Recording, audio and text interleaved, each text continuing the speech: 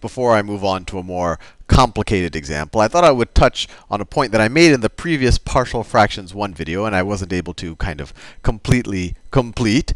And that was just the idea of how do we solve this equation right here. And just a little bit of review of how we got here. And if you don't know how we got here, this looks completely unfamiliar, you should watch the partial fractions 1 video.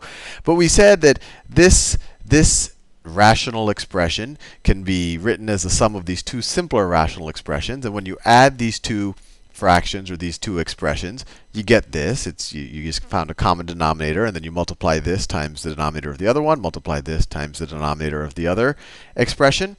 And we got this here, and then the denominators are the same, so now we just have to set the numerators equal to each other, and that's where we got this right here. And I had mentioned in the last video that there's two ways to solve this problem. And the fast way, and then the way that at least I was taught when I was in, I forgot when, 8th or 9th grade.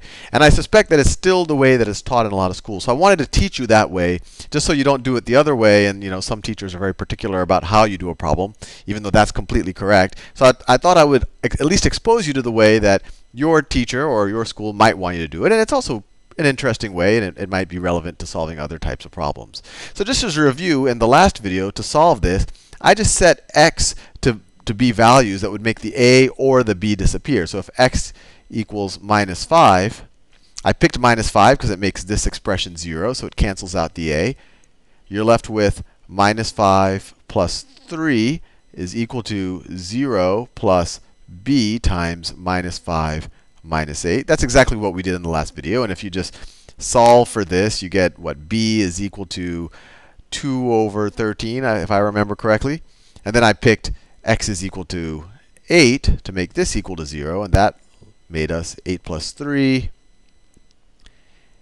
is equal to a times 8 plus 5 plus, now this expression would be 0, and then you would just get a is equal to what? It's 11 over 13. And then we were done. And then we knew what our I guess, decomposed fractions are, or I guess the partial fractions of this larger one. I don't know exactly how that terminology should apply exactly, but you get the point.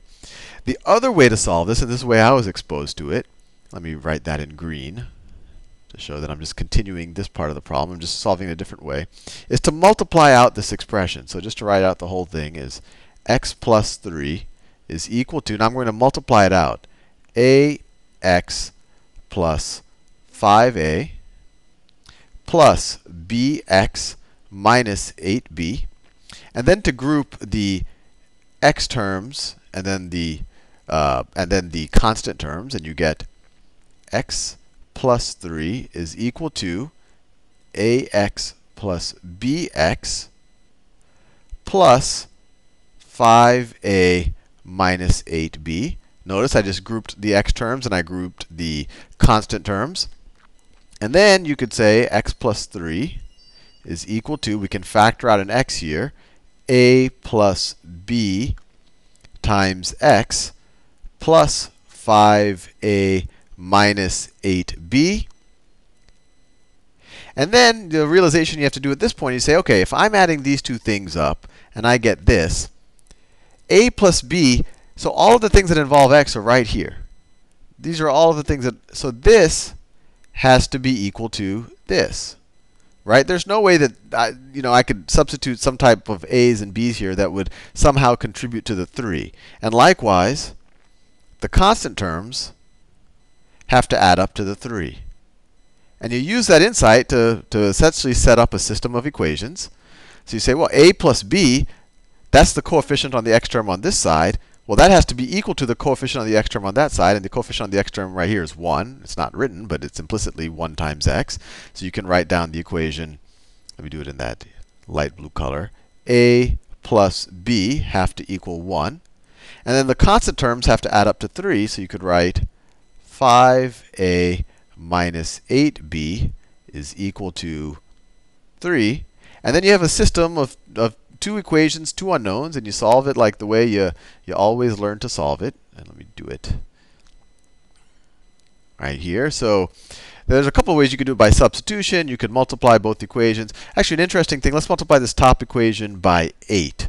So then you get 8a plus 8b is equal to 8. Right? I just multiplied all the terms by 8. And now we can add these two equations. And I did that so that these cancel out. So 8a plus 5a is 13a. 8b minus 8b, that's 0, is equal to 8 plus 3 is 11. And then you get 13a is equal to 11. A is equal to 11 over 13. And then you could use this information and you substitute it back into this. And that original equation, I mean, you could substitute it back into 8a plus 8b is equal to 8, or you could substitute it back into a plus b is equal to 1. And you get 11 over 13 plus b is equal to 1, or b is equal to, well, another way to write 1 is 13 over 13 minus 11 over 13, and that's 2 over 13.